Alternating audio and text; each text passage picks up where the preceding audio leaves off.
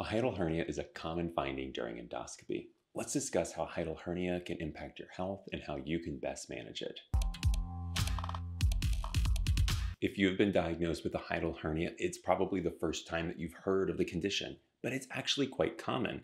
It's estimated that 1 in 10 to better than half of people have this condition. A hiatal hernia is a type of hernia that happens inside your body, and let's discuss why it occurs. Your diaphragm is the muscle that helps your lungs move to expand with air, and it also separates your chest from your abdomen.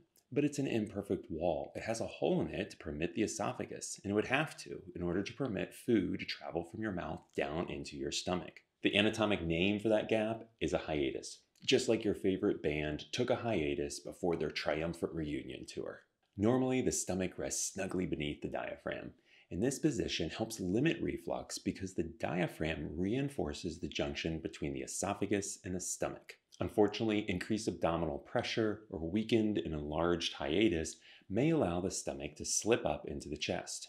When the stomach moves or herniates up into the chest through the hiatus, you have a hiatal hernia, and you've lost the normal relationship between the esophagus, the stomach, and the diaphragm, and more reflux can result.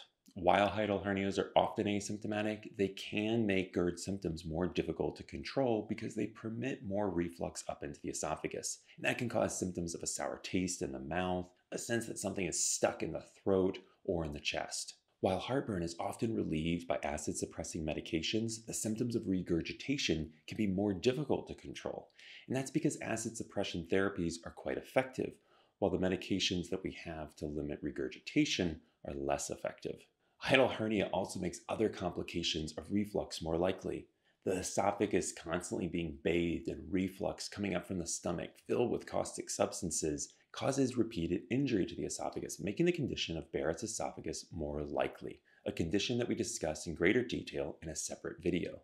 Similarly, that repeated injury can cause a fibrous buildup that can make it difficult to swallow. These complications can be evaluated with an upper endoscopy, and they can often be treated with an upper endoscopy as well. So how can you improve the symptoms of your hiatal hernia? An immediate change that you can make is to eat smaller meals.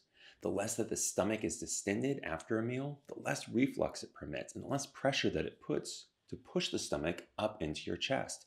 So your hiatal hernia will be less of a problem. If you're overweight, losing weight over time will help to decrease the symptoms of a hiatal hernia. When there's excess abdominal fat, it crowds out the organs in your abdomen, and the stomach has an easy way to escape up through a hiatal hernia. With weight loss, there's less abdominal pressure, and the stomach can again rest beneath the diaphragm. Surgery is not commonly needed. This is a very common condition, and the number of people that actually need a surgery to fix a hiatal hernia is relatively uncommon because many people can get a considerable amount of symptom relief through acid-suppressing medications so that the reflux they do have is less caustic, and through some of the lifestyle changes that we've discussed in this video and others. But if you need a hiatal hernia repair, you're going to want to go to a surgeon that has a lot of expertise doing it. They're going to bring your stomach down a good inch beneath the diaphragm, and they're going to help secure it and make that hiatal hernia smaller. I hope this video has helped you understand what a hiatal hernia is and its role in GERD and your role in helping to control its symptoms. Subscribe to the channel to join us for more content on how you can control GERD. Thank you and be safe.